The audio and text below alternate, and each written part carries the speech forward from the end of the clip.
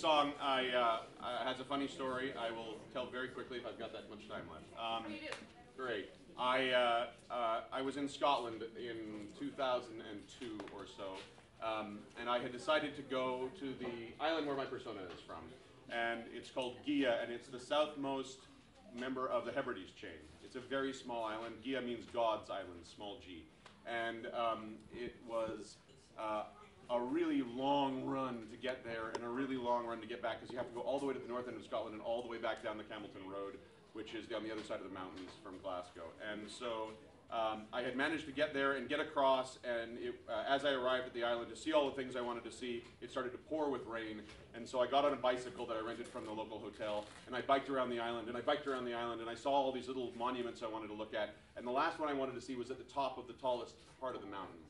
And it's called Garraed Galbraith, which means the pinnacle of ravens. And so I climbed, went through a farmer's field, passed through various cattle pens, climbed over hedges, pushed my way through brambles, climbed up this mountain, about 800 feet or so, you know, a little higher up this flat side of the mountain. And I got to the top, and it's pouring rain. And I look around, and I see the entire island laid out in front of me. And I think, how the hell do I get down from here?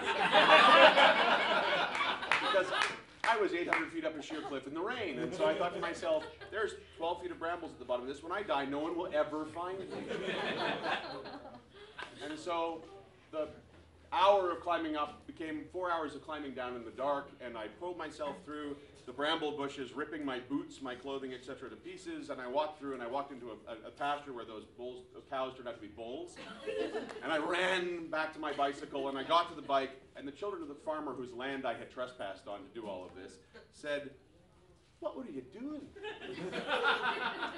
And I said, I was climbing the mountain, and they said, "Why would you do that?" And I said, "Well, because I wanted to see the whole island from the top of the mountain." "Well, why didn't you take the road?" And I said, "I'm sorry, there's a road?" He said, "Yeah, it's around back. It's just over there. There's a road. It goes all the way up to the top." Uh-huh.